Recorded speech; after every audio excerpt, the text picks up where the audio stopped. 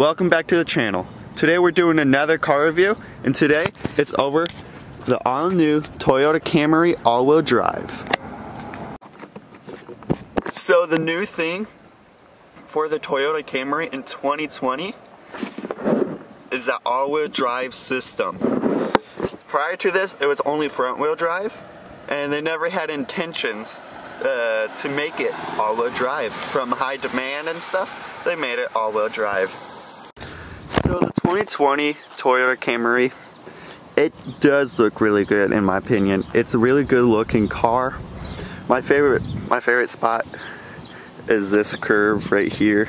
Goes down onto the trunk lid from the roof. I think that looks really good. And driving it up here to this area that I'm at, it was a good drive. It's not far at all, don't get me wrong, but it rides really nice. And I like it. I could see myself having one of these. So here is the power plant to the new 2020 Camry. It is a 2.5 liter 4-cylinder. So you guys might be asking, why is it 4-cylinder and not a 6? Well, only 6% of Toyota Camrys out on the road are 6 cylinders. More people lean towards the 4-cylinder because it has better fuel economy and it's just overall better. And so for the all-wheel drive, they decided to go with the 4-cylinder instead of the 6-cylinder because it was just more reasonable to them. Now the figures. This is a 2.5 liter 4-cylinder and it has 202 horsepower with 186 pound-feet of torque. Alright, so this car gets 25 in the city, 34 on the highway, with a 28 mpg combined. Alright, one thing to note about the all-wheel drive Camry, it is only in North America. It won't be anywhere else. It's made here in Kentucky, United States, and it's just for the North American market. Alright, so another thing that's new for the 2020 Camry is a heated steering wheel. So that would come in very handy in the winter time, and I'm jealous that my car doesn't have that. Alright, so as you can see, it has a big touchscreen infotainment center, and really overall it's just a really nice looking cockpit up here. Really like it. It's really clean, really nice, and everything is just right there at your fingertips. And everything is nice to touch, nice feeling, and I really give Toyota a thumbs up with this cockpit. Your heated seats are right here behind the cup holders and in front of the armrest, the center console. There's a different drive modes right here, Eco, Normal, and Sport. We'll talk about those a little bit more. Alrighty, so this infotainment center is touchscreen, just like all the other cars we talked about, but you can also go home and do a bunch of different stuff through the buttons on the side. But it's also touchscreen if you want to go around to different places for audio and stuff like that. Currently it's shut off because copyright issues, but you can do a lot on here. This car does have Android Auto, Apple CarPlay, and Amazon Alexa. You can do this where it just shows your phone. You can connect your phone, different apps that you can get on here. A lot of cars have different apps for like weather, sport, just different things that's going on in your area. You can choose your destination. It has navigation and all that cool stuff. Now, like I said earlier, let's talk about the different drive modes.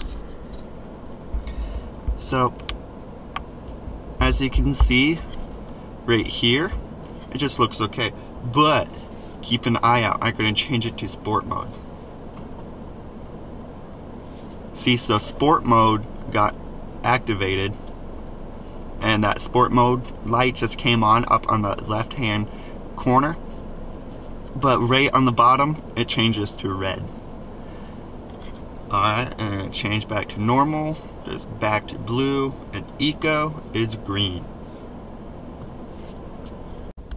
Alright, so in between your two gauge clusters is a small 4-inch screen, if I'm correct, and it is a bit dark.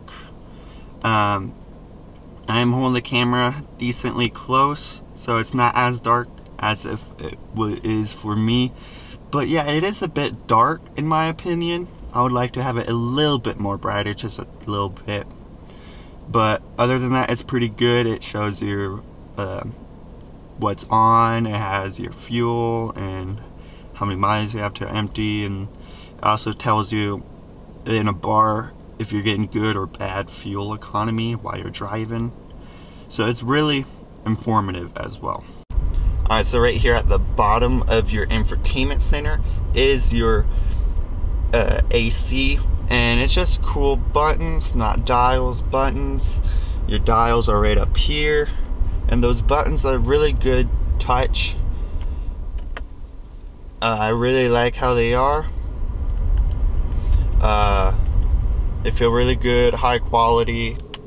Alrighty, so to turn on your heated steering wheel is over here on the left side of the steering wheel with a bunch of different buttons, and it's the last one right here. So yeah, and to open up the fuel door, you just click and hold that, and you can also auto light, turn off traction control if you want to have some more fun.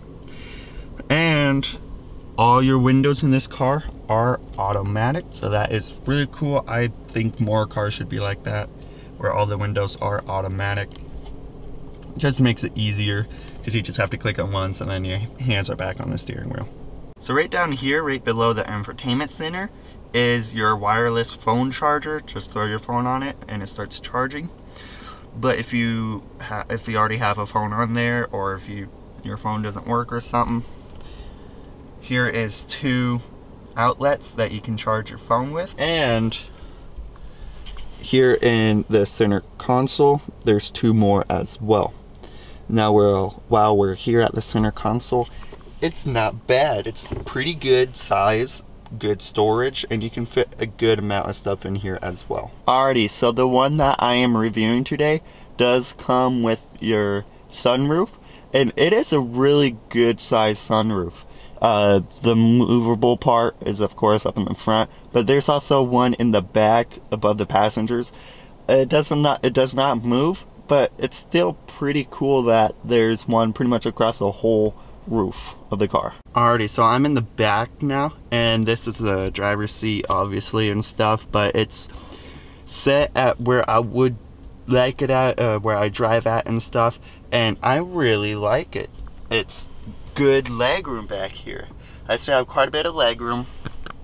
I don't feel cramped or anything, and I am 6'3", and I just fit back here perfectly fine, and it's really comfortable for me. My head doesn't hit the roof at all. So yeah, and here is that other sunroof.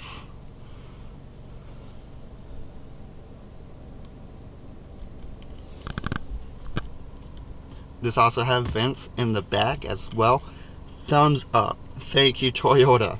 More cars should be like this. This is one of my biggest issues about a lot of cars. It doesn't have vents back here, because the vents up there would be blowing really hard, and when you finally start feeling it, the people up front might already be cold because you're getting the full blast of it, while you're back here still quite hot or whatever, and they have to just bear with it until you are at good temperature.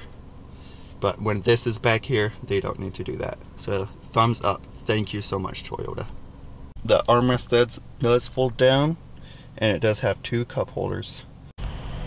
Alright, so one other thing about the all-wheel drive is it is a $1,400 option across the Toyota Camry lineup. So just keep that in mind, but in my opinion, it's worth the $1,400, especially here in North America. If you're out in the Rocky Mountains or out Midwest in like a big snowstorm, or up in Canada, it will work really well. So I just click and hold that button in there on the left hand side of the steering wheel to open up the trunk. The trunk door opens up all the way for you. That's pretty cool, so you don't have to come back here and open it yourself. This does have really good storage. You can also fold down the rear seats to get even more storage. But this is a good everyday family car. So this car does have blind spot monitoring, but it also comes with a lot more stuff. Already, this does come with a JBL sound system. There's a speaker up there on each pillar. Down there on the doors, you know, it's normal. But right behind the passenger seats is a big speaker from JBL. Alrighty, so I am driving the 2020 Camry, and just from the small amount that I've driven, it feels really nice. I like it. And it does have some speed from that 2.5 liter 4-cylinder. The all-wheel drive system does help put down the power, help get you moving. And I really like that. So if you're in a sticky situation, just put down your foot and you get out that situation really fast. It's a smooth ride, and it's a quiet cabin. There's not a whole lot of cabin noise, and it's a really good family car. As I said, the Toyota Camry does get a really good fuel economy, but the all-wheel drive system does take away a little bit. It takes away 4 mpg, not too much, but it's still a little bit that you're losing. But overall, this still has really good fuel economy. But one other thing that I already mentioned is the safety features. It does have lane departure assist, blind spot monitoring. It also has automatic high beams. Alrighty, so I am here. I just put it into sport mode, and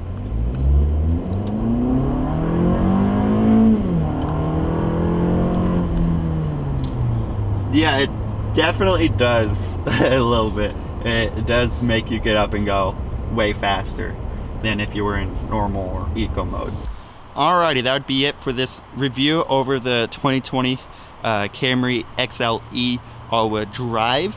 If you guys liked, don't forget to smash that subscribe button and leave a like as well. Huge shout out to Toyota Fort Wayne. They're letting me drive their cars as well, and this was my very first time actually driving a car for the review.